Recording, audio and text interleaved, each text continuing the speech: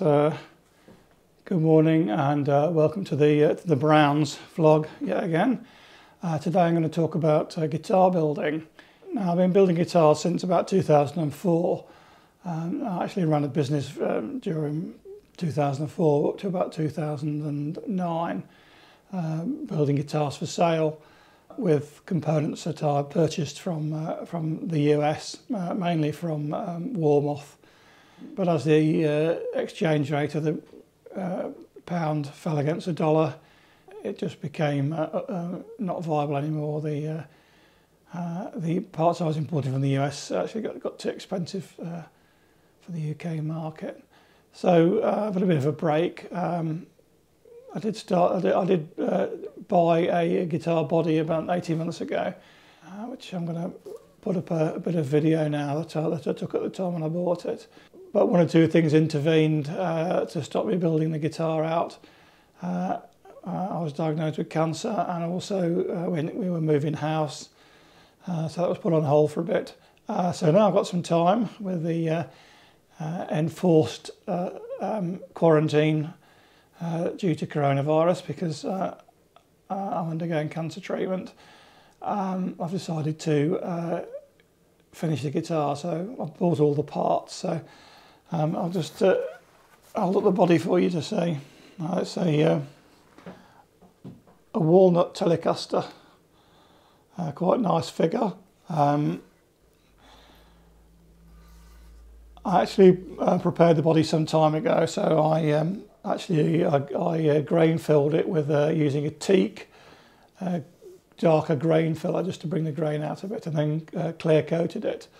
And I also shielded all the cavities with copper tape and earthed them all. It then got put away for about 18 months, and I've just now got it out, cleaned it up, and purchased all the other parts that I need to complete the build. I got a neck from eBay. I mean, it's a bit of hit and miss buying guitar necks and things like that on eBay, but this actually looks pretty good. Surprisingly, for a neck that only cost me about £60. The fretting's really good. There's no sharp edges on it at all. It's been very well. The fret's been very well dressed, so I'm quite pleased with that. And it looks straight and true. So hopefully, once we get it fitted, it'll be okay. Excuse me, the dog's barking. Right, we'll carry on. So I've purchased a whole selection of hardware to go with the new guitar.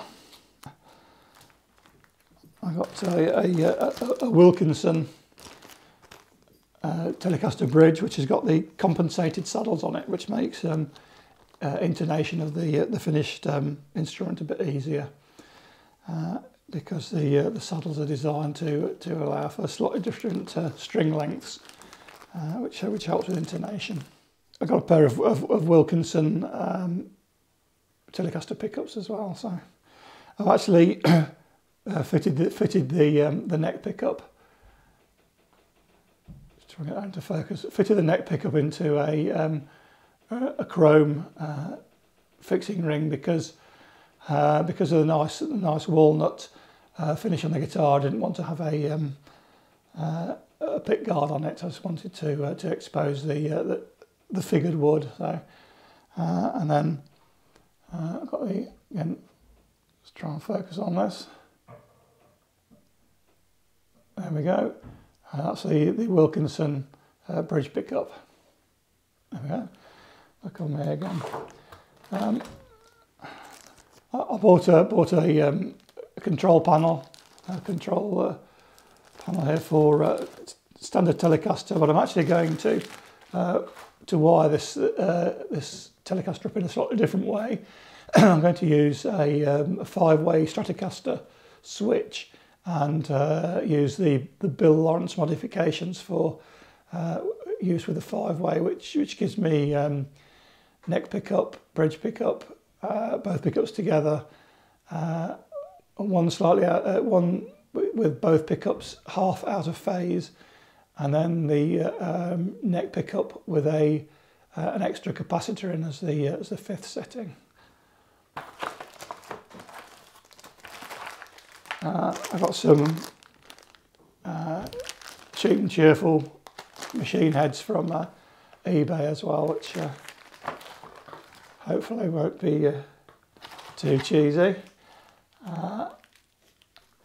So I already had the electronics from previous builds where these were stripped out, I think. So I've actually got a couple of 500 ohm pots. I've got some A's and B's actually, so and also I've got some capacitors and things left over from the builds. I've got quite a few Telecaster knobs left over, but they all say tone, that hey, who cares? I know which is the tone and which is the volume. So. Strap pins as well, so.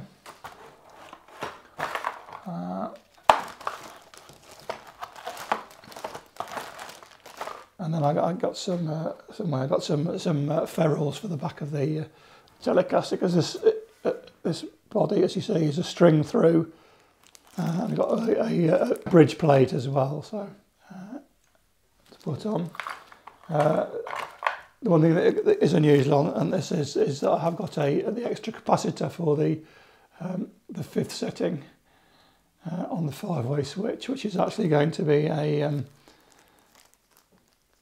it's a 0.1 microfarad capacitor. Right, what I'm going to do is I'll take a break now and probably do some work on the guitar, and then come back at various stages through the build to get you all up to date with the progress. Right, I've put the machine heads on here, the tuning pegs on. Right, when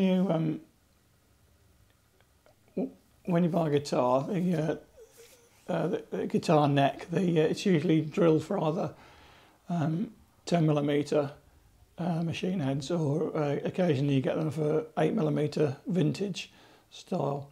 This is at 10mm, and then the 10mm holes drilled in it, and then the tuning pegs themselves have a diameter of the barrel is 10mm as well. However, obviously the neck's drilled at 10mm and then it's sprayed with a clear finish, so the actual working inner diameter of the drilled holes that are left is probably slightly less than 10, and sometimes it's quite hard to fit the tuning pegs in. So my solution to that is to get get focus on that, a 10mm drill bit, nice new sharpish one, and just go through and do it by hand, just to ream out the finish from the holes, and then that makes quite a good fit then. So the tuning pegs themselves, they actually fix in place with a collar and nut at the front, and at the back there's a small retaining screw as well, which stops anything from moving or revolving. Now, to fit these, I drill a small pilot hole using a 1mm drill bit. Now, the one problem you can find with these screws is that the maple, which most guitar necks are made of, let's try and get that in focus, is quite a hard wood. And these screws themselves are tiny. And one problem you can get is screw breakages. So to get around that, what I do is actually I'll get a candle and I rub some of the candle wax onto the screw thread. Like that helps lubricate it. So I then put the screw into the guide hole and screw it in with an appropriate size screwdriver. But the candle wax then acts as a bit of a lubricant, stops any binding on the maple and allows the screw to go in without any breakage. Right, normally when you buy a guitar, it has the a guitar body. Sorry, it has the holes for the neck already drilled in it. If it doesn't, you can use the neck plate as a template to get the holes in the right places at the right spacings. Normally, however, the neck itself doesn't have any holes in it, so you have to drill those in the right place. So, and the way I do that is to temporarily fit the neck and then mark through the holes from the back of the guitar body, and then I can drill some guide holes in the neck to take the screws. What you have to really do is take some careful measurements as to see how much of the screw here will protrude through once the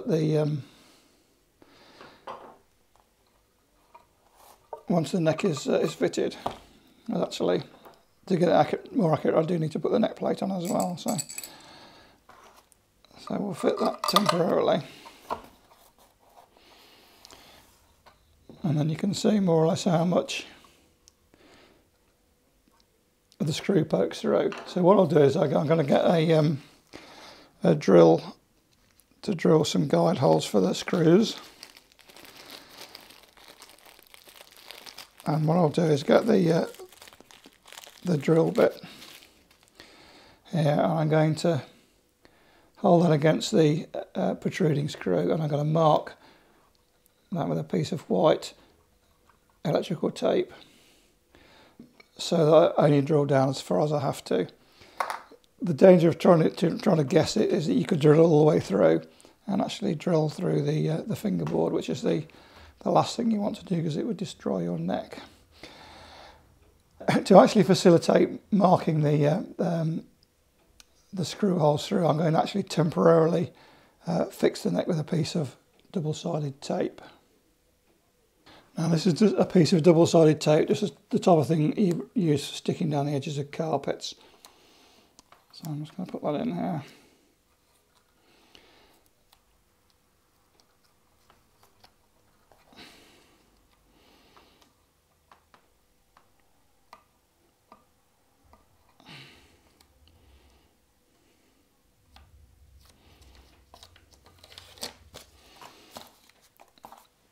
And then temporarily fit the neck into the neck socket. So make sure it's pushed right to the back of the socket so it's in the right place. And press it down so it forms a bond. Right, which means that I can then turn the guitar over.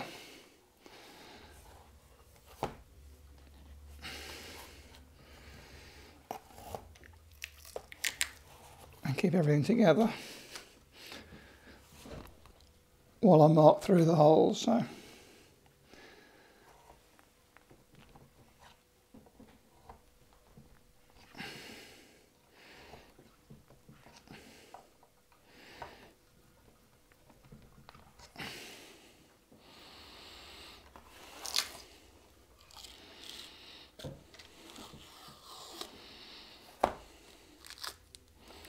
get rid of the double-sided tape.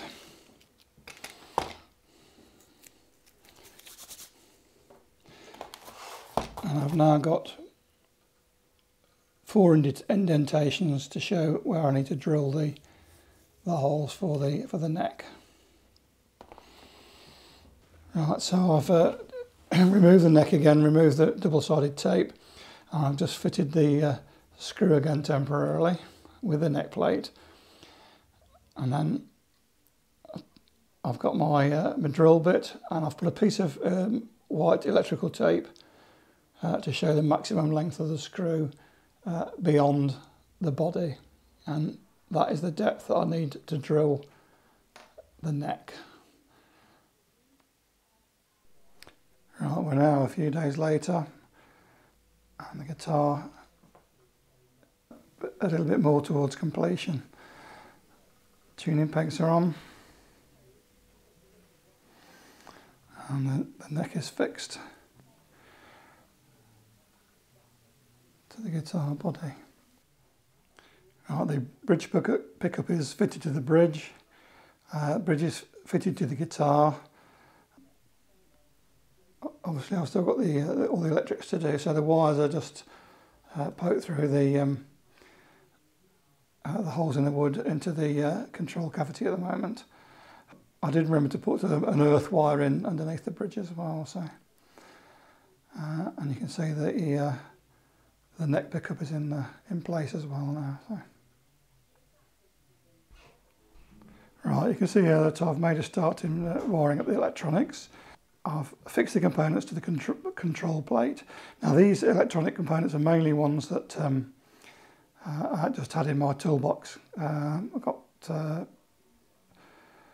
variable pots for the tone and volume and 5-way switch.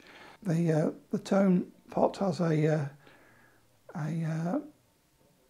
22 microfarad capacitor on it.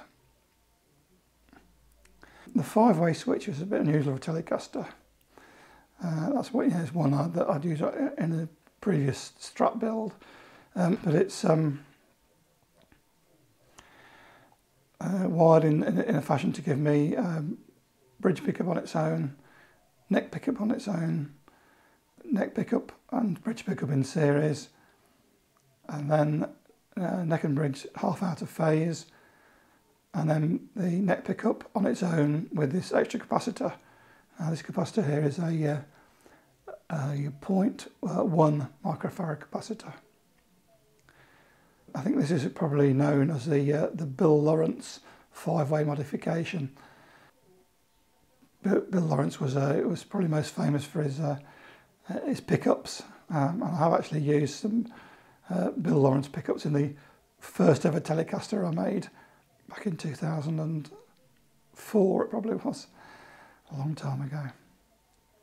Next thing in the build will be to wire the pickup wires and the earth wire from the bridge into this control panel, and then fix the control panel. Right, now I've got all the electrics finished. I've got everything's wired up, and I fixed the control plate into the guitar. Fixed the jack plate here, and I fixed the strap pins as well. Now, as I say, I've got volume and tone and a 5-way switch.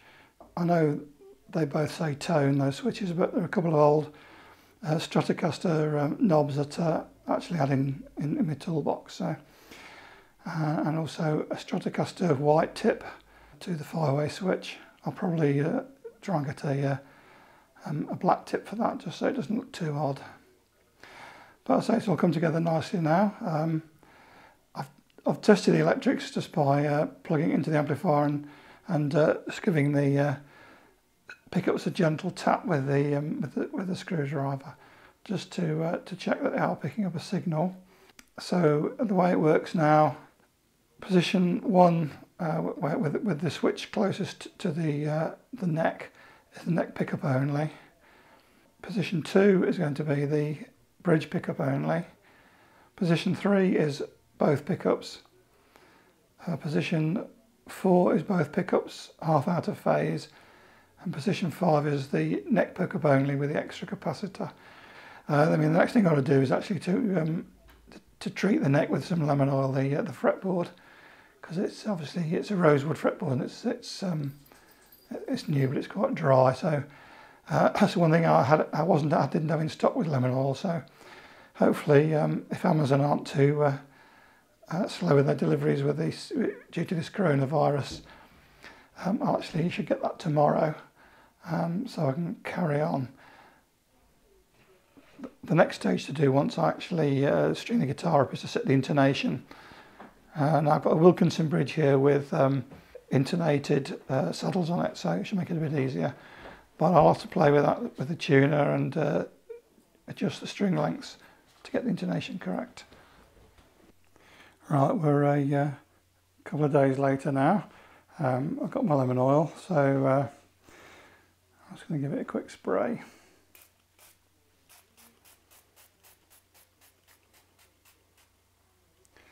And I'm just going to let that soak in for a couple of minutes. Right, now that's had a couple of minutes to soak in, I'm going to wipe the excess off with a piece of absorbent paper towel.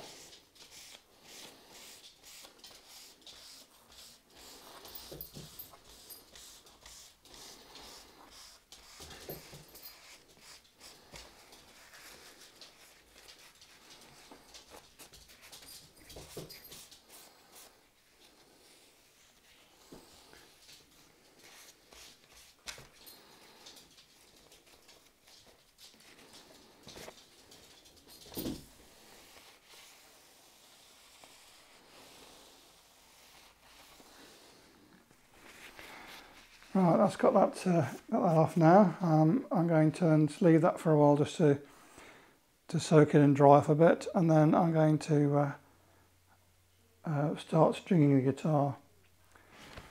Right, here's the finished guitar. Strings on it and the intonation done.